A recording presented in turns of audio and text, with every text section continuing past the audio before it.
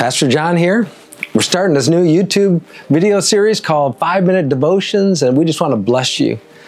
I'm going to do one today on theme verses. Theme verses that we can carry with us as we go about our life. And maybe you've done it before, you know people who have. I just want to share with you some of mine that I've had throughout my life. The first one I had is when I was younger. It was Romans 8:28. As you know, that's a pretty good verse. And we know that in all things, God works for the good of those who love Him and have been called according to His purpose. I held on to that verse for a long, long time because I was going through hard times. Who am I? Why am I here? What's going on? God, I need to know that you're working. And that verse just kept reminding me He is. He's always working things for good, and I can trust Him on the journey. Later, when I became a pastor, a verse that came to me was Galatians 2:20. I have been crucified with Christ, and I no longer live. The life I live in the body, I live by faith in the Son of God who loved me and gave Himself for me. It was a verse that reminded me it's no longer about me, it's about Christ. And that happens when I die to self and allow Him to live in me with His love.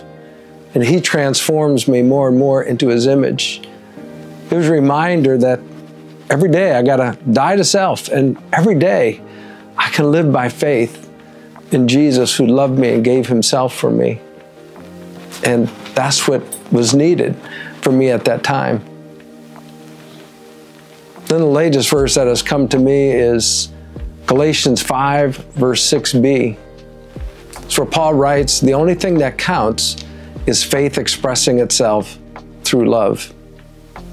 Now, this is the Apostle Paul, wrote much of the New Testament, wrote about a lot of different things, but he boils it down to this one thing. He says the only thing that counts is faith expressing itself in love.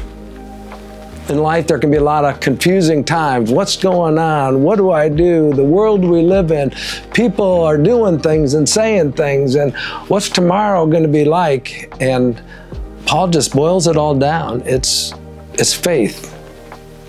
It's our eyes on Jesus. It's living knowing who we are in Him, what He's done for us, that we're really just passing through all the things of our faith and what He's done and expressed in love, because He's poured that deep love into our hearts and into our lives. He says we were worth it. He says we were to die for. That's what He did. And that He is love. And when He comes and lives inside of us, that's what's going to come out. That's what I always need to keep in mind as I go about my everyday life. It's faith and love. As I go to the grocery store, God, what are you doing? Who can I love in your name while I'm here getting food? Wherever you take me, to know that the only thing that counts is faith expressing itself in love. I don't know if this is the last theme verse I'm going to have.